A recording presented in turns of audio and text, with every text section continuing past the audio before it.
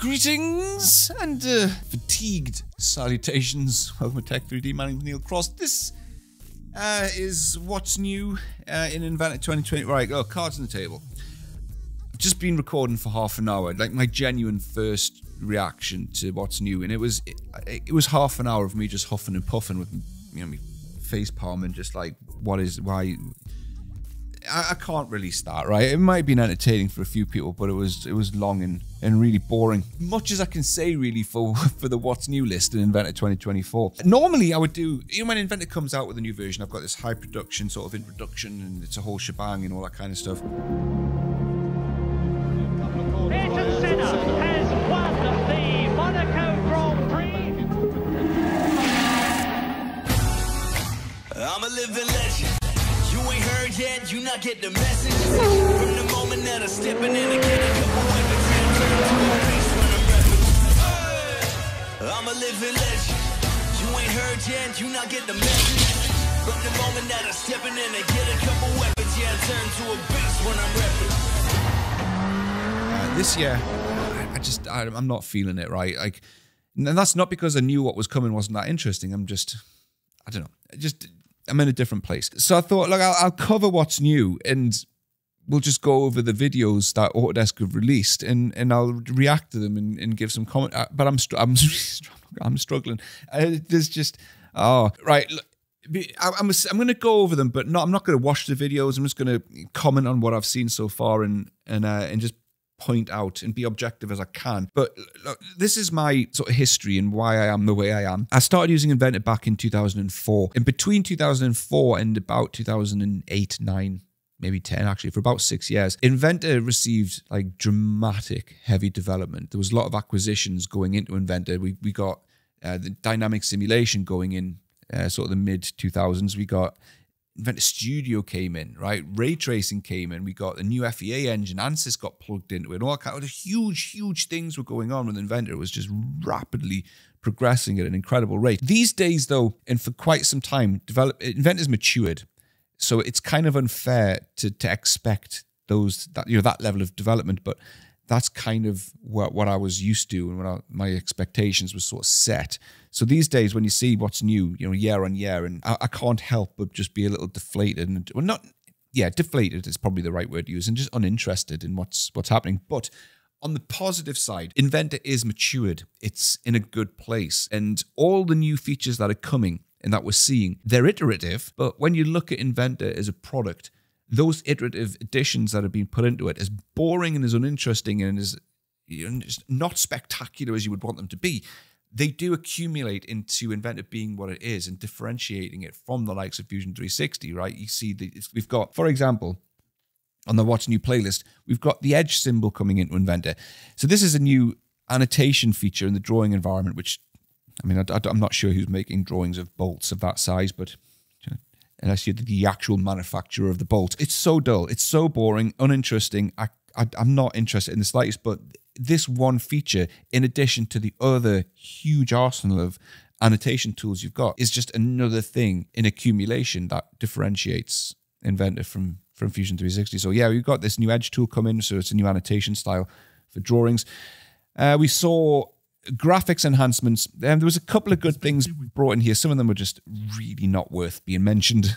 You know what's needed? Like, I mean, you know, being able to set the perspective view as a default view style. It's like, really, mate. Now, when you place the section view in a model, it highlights the face that the section view's been aligned to. These wouldn't have even been footnotes in the What's New document years ago, but now it's like it's the main thing. And you can rotate the section views. There's a nice little graphic of that happening somewhere. Overlay to rotate. There you go. Look, you can do that. So you can rotate it around using the triad, and we can now. I mentioned this in my last video, right? You've got the new image-based lighting HDR scene images that you can have your own imported into. So you can go to HDR iHaven, grab one of those, and it brings it in. It's not perfect. I'm not going to rehash what I said on that, but it's, you know, it's better than it used to be. So there's that. Weld symbols, again, it's like scraping the barrel for interest. You can now have in 3D annotations a weld symbol, which can then be called through into a drawing. For the few, I don't know, I mean, how many designers and engineers actually specify the types of welds. I'm not sure, or whether you just leave that to a fabricator. It'll be you know, a mixed bag of people. Some will, some don't. But you can now do that. But yeah, they can be called through on a drawing and retrieved through. Sure. So those 3D annotations now support weld symbols, and then I can't even remember what this one was. Yeah, you can. A new option within 3D annotations for defining the envelope. Is now an envelope symbol or something like that. Envelope requirement. That's the one. Okay. And there's a new scale, 1 to 5. I mean, it's... I'm doing it again. I'm just huffing and panting. But having a new scale value in that massive list of scale values there, in my opinion, not worthy of being a flagship headlining new feature in your What's New playlist. So there was that. This one harkens back to the days of new features like bend part coming in, right? The plastic part. We got this plastic part module up here. That was a whole thing. I remember that when that came in, it was 2010, 2011. A whole new bunch of tools came in. It was like, wow, look what you can now do. And right, sculpt and copy object came in. It was like, what the heck? Just opened up a load of possibilities with Inventor. So this kind of reminded me of those days. A new button on the toolbar, whole new palette with a whole new bunch of features, and it lets you specify heat treatments and paint finishes on parts, and it gives you a browser folder on the left-hand side, which defines the finish, and it's all hierarchical as well, so you can have your heat treatments first, then your paints, and they're all separated as well via model states, which is the new iPart. So my iPart video is pretty much obsolete now. One of the most popular videos on my channel. So yeah, you can have activate a model state and it'll suppress certain heat treatments. One thing I wasn't a big fan of is when you do select is it that one? Yeah. So he's selecting the finish and it's putting the model into wireframe mode. It's supposed to highlight which faces have had the treatment put on them, but I'd have preferred it colored. Right. What's new? This one was beyond disinteresting, and I was quite staggered actually that this is only just coming in. So you can, when you're doing cut tube and pipe, for the handful of people that do in Inventor, even though I've taught tube and pipe in like proper Autodesk training courses in a reseller, maybe it was that long ago, I can't remember, but I had no idea you were stuck to 45-degree elbows with rigid pipe. Apparently you were. So now you can have your own custom elbows. Just staggered, that's now just a thing. You know, given what else is up with tube and pipe, it's probably a drop in the ocean on what needs done with that, but there you go. And then we've got new revision clouds in the drawing environment. If memory serves me right, revision clouds were a thing in the SDK. I think if you were to install that, it's almost like Inventor Express tools in a way. It would give you the revision cloud, I think. So for those who don't know what revision clouds are, there'll be quite a few people watching videos like this where they're just not familiar with the way things work in an office or in an engineering environment. When you create a drawing, you put your views, your dimensions, you're detailing the product, and then you release that to be made. And it can often come back to you with errors on it, like this part doesn't fit, or we need to change this, we need to change that. You need to move a hole 6 inches to the left. Well, that drawing's been released already. It's been signed off and approved. If it comes back with a change, that first release, which is either revision 0, revision 1, or revision A, has to be amended, and it has to be bumped up to the next revision, because you can't keep changing the same drawing over and over again, or there's no audit trail on what was sent originally. The drawing would come back, and then you as the designer would say, right, well, we'll have to make this revision B now with a change on it. So you'd move the hole 6 inches to the left. You would have like a revision history table. Oh, there's one up there actually. Bracket removed, or that could be hole moved. That tells somebody what the change is from going from A to B or 0 to 1. But quite often you would need to point out where the change was in the drawing, because people aren't mind readers, right? You know, they've got a huge detailed drawing with lots of detail. Right, where's the change? Without revision clouds, what some people do is they'll have like a little arrow pointing to the change with a triangle on the end of it with like A or B or whatever. This is the change for B. Some other people prefer to ring it in a cloud. This is like the old AutoCAD days, or the old, drafting table days. You would just sort of circle it with a red pen or a cloud. This is what's changed. So that's what revision clouds are used for. It's highlighting a change between revisions. And so that's just that's just came in. What's new parameters?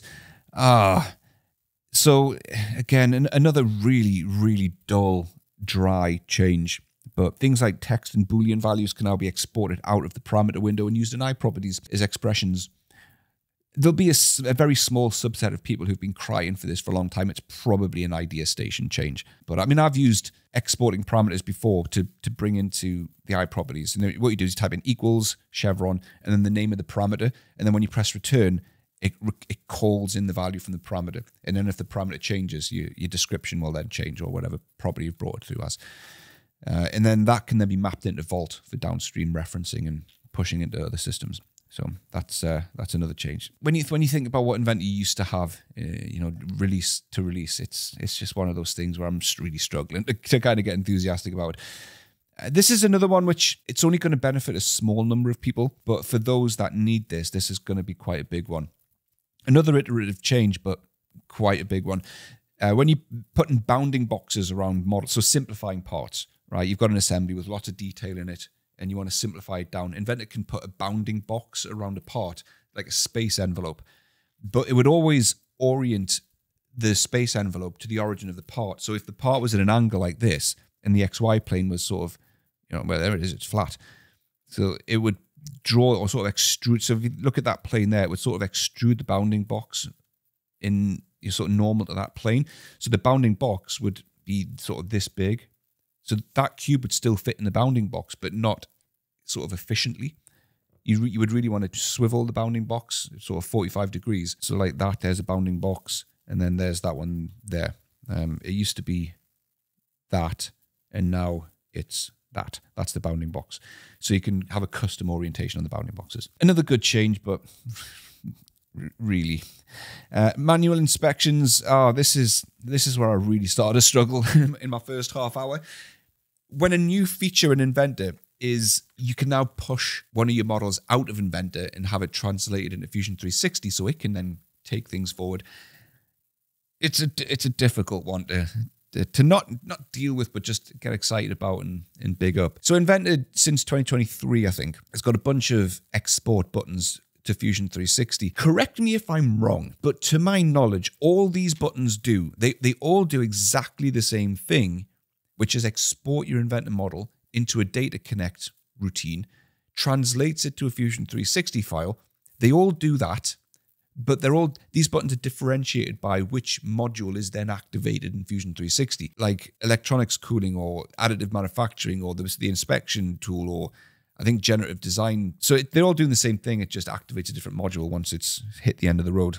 It's a new feature in Inventor 2024, but to me, it comes across as it's just activating something new in Fusion 360, whereas you could have done it yourself, but we're going to do it for you. And then iLogic and Vault, I quite openly, and since day one, have said I can't start looking at iLogic. I just don't have the brain capacity to learn coding as much as it would have helped me at this point, and my channel would be much bigger.